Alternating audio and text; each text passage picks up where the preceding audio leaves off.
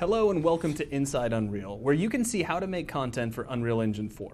I'm Zach Parrish, and I'm joined today by Epic Games Senior Technical Artist Jordan Walker. Hi, Zach. Hey, Jordan. Now, I understand that you worked on the Infiltrator tech demo that Epic released earlier this year. Can you talk to us a little bit about that? Sure. So Infiltrator is a real-time tech demonstration that we use to show off the capabilities of Unreal Engine 4.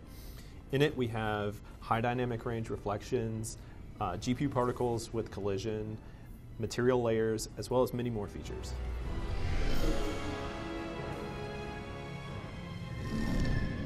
Now, if I recall correctly, you used the new material system to help define the look and the feel of the characters in Infiltrator. That's correct. So a character artist would hand me a character model, and I would create material layers and textures to define how those surfaces react to light. Okay, and we're going to be seeing a little bit of that today. That's correct. Awesome. So why don't we start by taking one of the characters from Infiltrator and kind of how he looked in the final cinematic, and then you can break down how you were able to achieve that look using the tools in Unreal Engine 4. Sure. So this is the character as he appears in the demo. You can see he has a couple different surfaces. There's some chrome buckle here. There's like a military fabric stretched across his chest. There's this padded fabric down below as well. And as far as the workflow goes, we would start this the same way we would start a character before. So a character artist would create a high polygon model. They would process a normal map from that model and hand that off to a texture artist. Once the texture artist received that asset, they would create a few different textures, one of them being a material mask that kind of color codes where each material goes on the surface. Now, in this case, when you say where each material goes, are you talking about like the different types of surfaces that make up the character? Right, so here you can see they colored in where metal goes on his mask. And then down here they've colored where like the fabric padding goes and where the black plastic goes. Okay. So it literally is color coding the different types of surfaces that make him up. Exactly. All right, cool.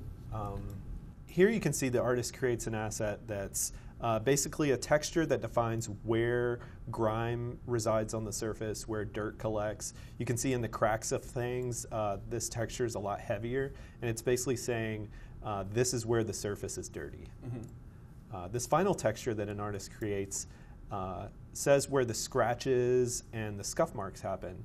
And they would do that on the edges of objects. They do it where a surface maybe like rubs against other things. So this is an example of a variant that we made where I took just one of the layers, which was composite plastic, and said, now it's this like orangey copper metal color.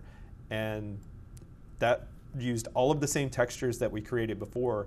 I just swapped out one material layer. Yeah, and the touch of color actually looks really amazing there. Very nice. Now, in the Infiltrator demo, you actually used a combination of the traditional approach along with the incorporation of these layered materials. Can you talk a bit about how you did that?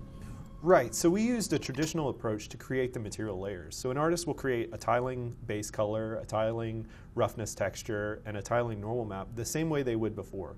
They make that material layer look good, and then they use the new techniques of material layers to combine all of those together. And they still use traditional techniques to create the masks, right? Like those are created using Photoshop or 3D paint programs to blend the material layers together.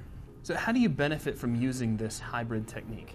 So you get the benefits from material layers, which is a really high resolution tiling material, combined with the benefits of traditional techniques where an artist is saying, you know, I want a scuff mark on his shoulder pad, or I want copper on this part of his body. And so you're allowed custom surface information, but it still looks really high resolution and highly detailed.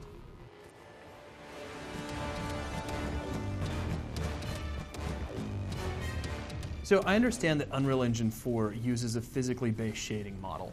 Why does that matter here?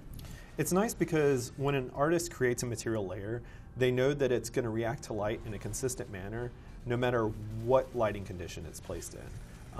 This keeps the artist from having to tweak their surface for individual lighting conditions. So as an artist yourself, what is it that you want other artists and designers to take away from this? One of the really cool aspects is that it's very easy to make consistent art across your entire project. So you make your metals, you make your cloth, You create your materials that you know you're going to use, and wherever they're used in your project, you know that they're consistent and they're high quality. And it's also useful because, say you have this like paint that's used in your game, and you have an art director who says, could we make that slightly more blue? You can update that one asset, and since it's used across your entire game, everything updates automatically.